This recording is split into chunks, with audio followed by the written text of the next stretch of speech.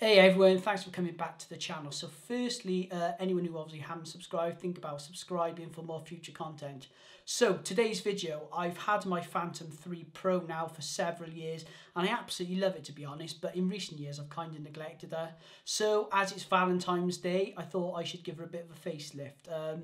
So I went online, I found a company, Penfolds Drone Skins. I'll leave the link below, and they're based down here in South Wales. I had to look on their Facebook page and they had loads of stuff, to be fair. They had a really good selection. So I found one, it cost me about £19 including delivery, and 2 days later it arrived. I went for the camel red, firstly for a bit of contrast. Like any drone flyer can tell you, in certain conditions you can momentarily lose sight of your drone. And the fact that the drone is white, obviously it blends perfectly in with the clouds. Secondly, I think it looks pretty cool. Red camo looks pretty cool. Thirdly, apparently it helps reduce bird attacks.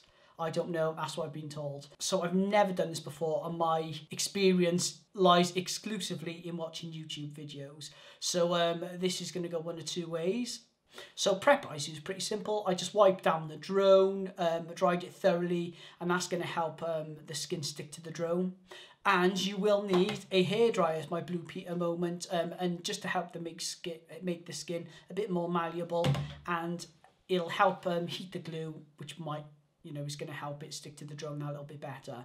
Obviously, I took off the propellers. You don't need to do that, but obviously it's just going to make things a million times harder to do if you leave it on. Right then. So, enough rambling, let's get on with it.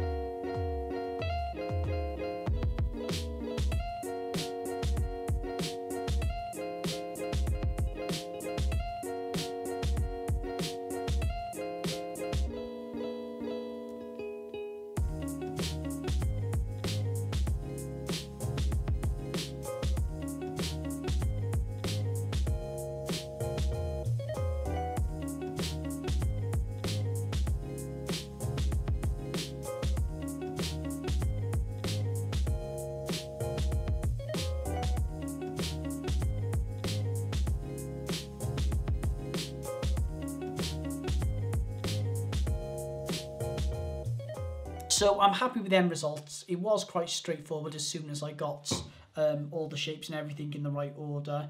It was quite tricky, as you could see. It was sort of going back and forth and putting it on, putting it back off again. But, I am going to have to go through it again and just flatten out a few air bubbles and things. But yeah, as I said, quite happy with the results. It's going to do exactly what I want it to do, which is basically be contrasty in the sky and look cool effectively. So I hope you like what you saw. Don't forget to like and subscribe. Cheers.